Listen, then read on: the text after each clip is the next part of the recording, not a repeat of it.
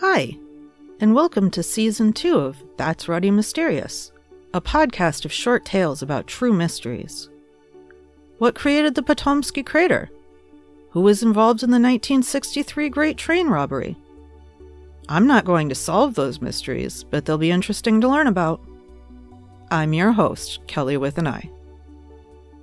Transcripts and references for all episodes can be found at that'sruddymysterious.wordpress.com.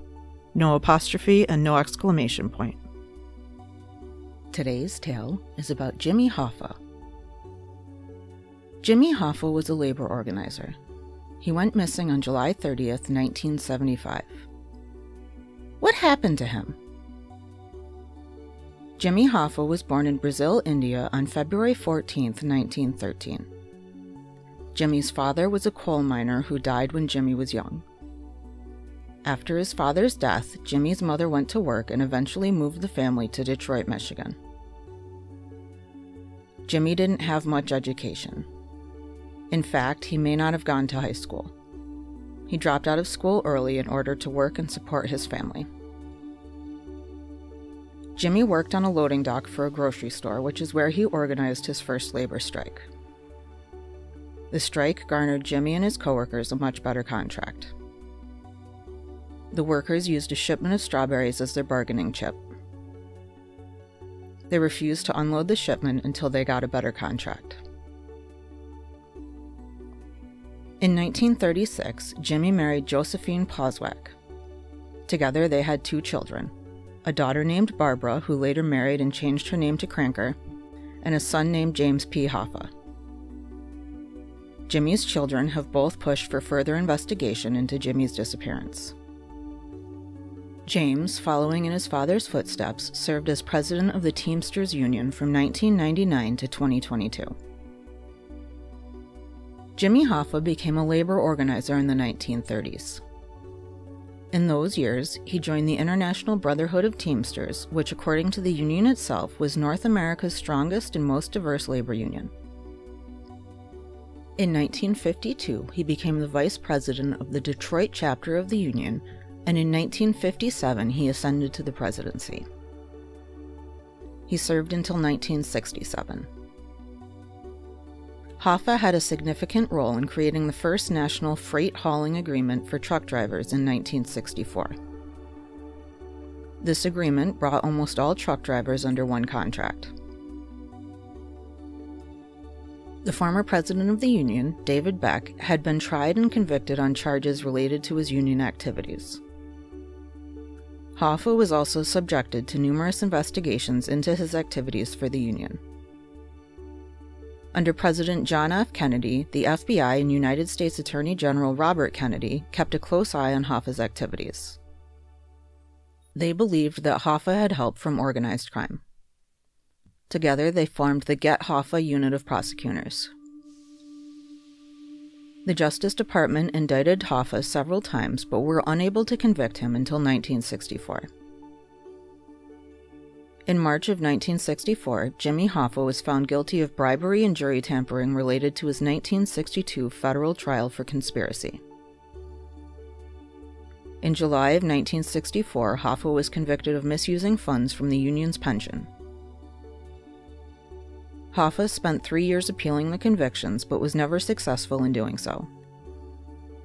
He began serving his sentence in 1967 in Lewisburg Federal Prison in Pennsylvania, before his sentence was commuted by President Richard Nixon in 1971. A condition of the commutation was that Hoffa couldn't hold a leadership role in the union until 1980. Hoffa fought the ban in court and worked behind the scenes to regain control of the union. While trying to regain control, Hoffa went missing on July 30th, 1975. On that day, Hoffa left his home for a meeting with local crime figure Anthony Tony Jack Giacalone and a mob-connected union leader from New Jersey, Anthony Tony Pro Providenzo, at a restaurant in Bloomfield Township.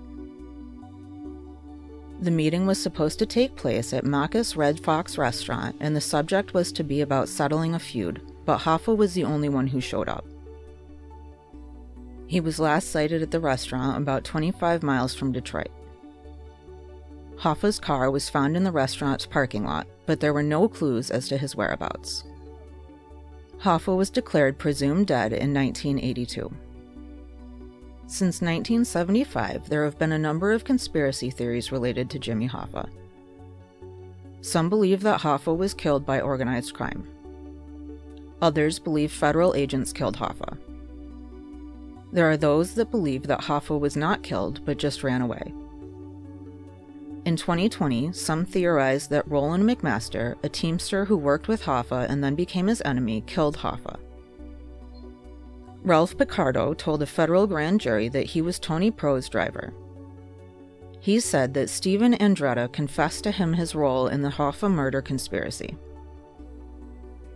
According to Picardo, Andretta had said that Hoffa had been murdered in Detroit, stuffed into a 5-gallon oil drum, and loaded into a Gateway transportation truck, and then shipped to New Jersey. Picardo said that Andretta didn't tell him the name of Hoffa's killer, but that Tony Pro had been the one to put out the hit. Some say Hoffa is buried under the old New York Giants football stadium.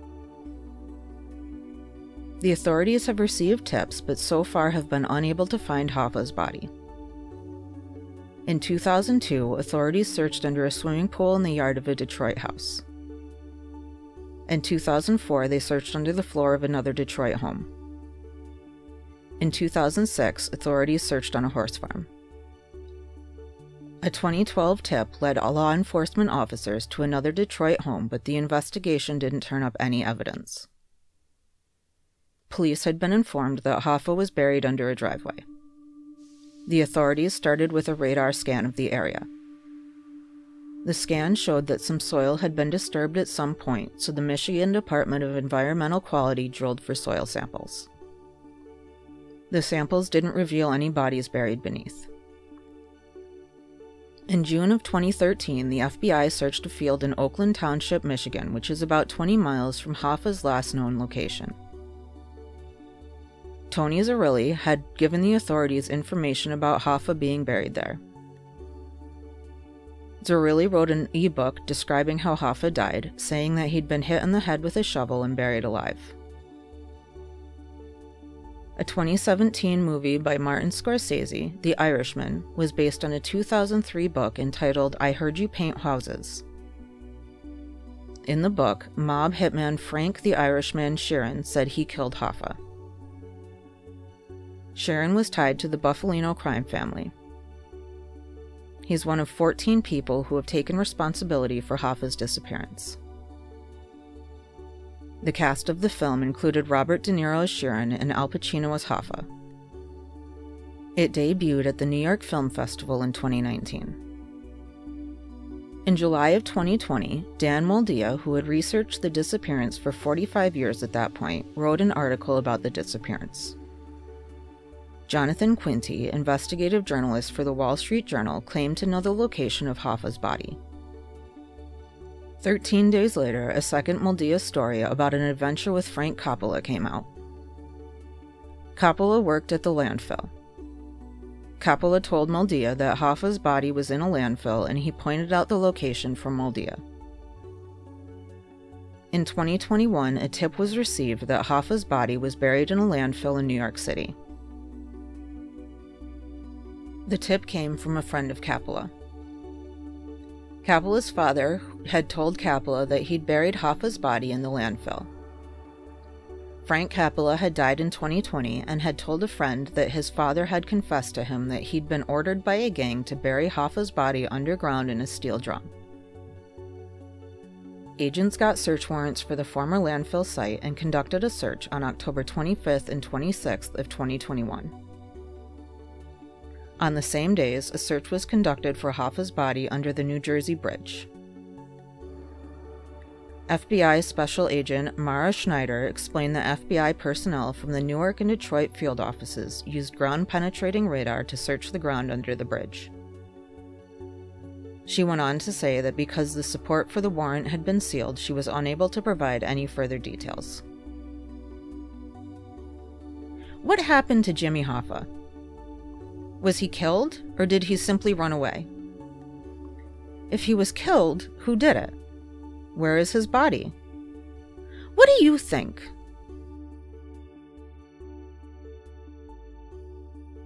Thanks for listening to today's episode of That's Ruddy Mysterious. I'm your host, Kelly with an I. If you enjoyed this episode, leave a review and follow That's Ruddy Mysterious to be updated about new episodes. Tune in next Tuesday for another thought-provoking tale.